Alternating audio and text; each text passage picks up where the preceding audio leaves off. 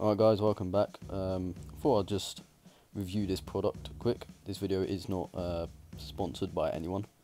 I just haven't had these figures before, so I'm going to buy them and see what they're all about. And check out all the poses. Some of the poses look really cool in here. You can't find them in any other like brand. So yeah, let's get straight into this. So this top bit comes with two clips on the side, so obviously we unclip this and take the lid off, and let's pull these out. Also, I'm guessing this you could use as some sort of base.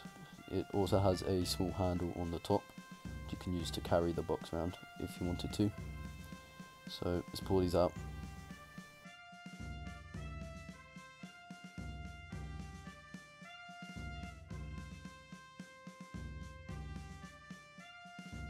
So inside the pot there is a piece of cardboard.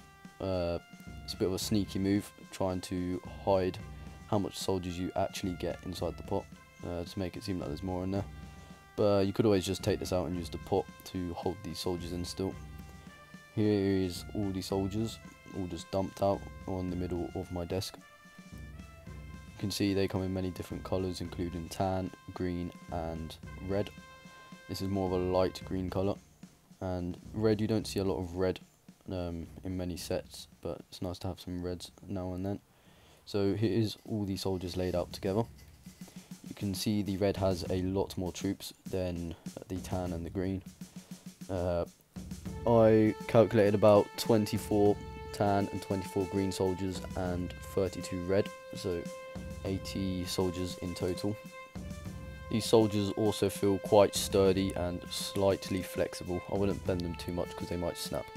So here's all the poses. There's 8 poses in total. I really like the look of the minigunner and the rocket launcher.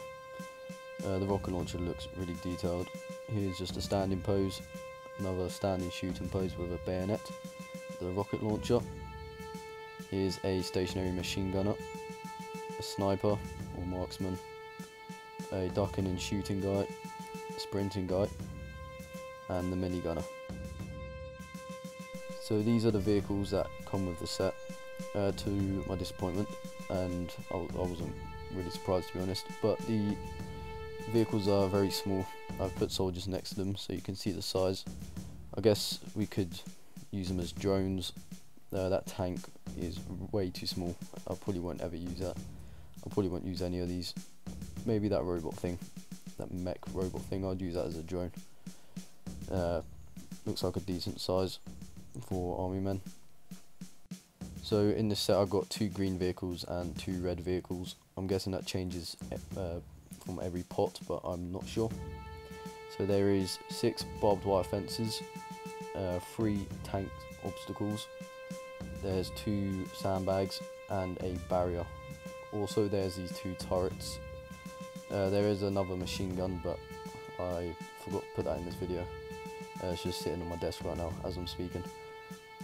But yeah, you can put them, the machine guns you can put inside the sandbags if you wanted them to be turrets that your soldiers can use, or you can just put them on these stands so they're just automatic turrets.